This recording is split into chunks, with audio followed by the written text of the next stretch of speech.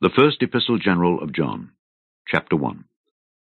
That which was from the beginning, which we have heard, which we have seen with our eyes, which we have looked upon, and our hands have handled, of the word of life. For the life was manifested, and we have seen it, and bear witness, and show unto you that eternal life which was with the Father, and was manifested unto us.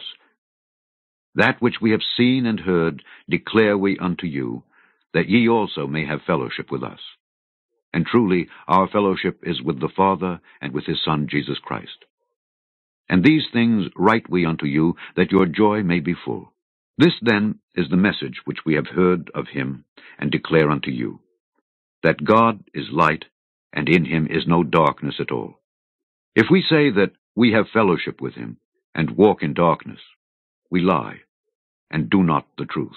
But if we walk in the light as he is in the light, we have fellowship one with another, and the blood of Jesus Christ his Son cleanseth us from all sin. If we say that we have no sin, we deceive ourselves, and the truth is not in us. If we confess our sins, he is faithful and just to forgive us our sins, and to cleanse us from all unrighteousness. If we say that we have not sinned, we make him a liar, and his word is not in us.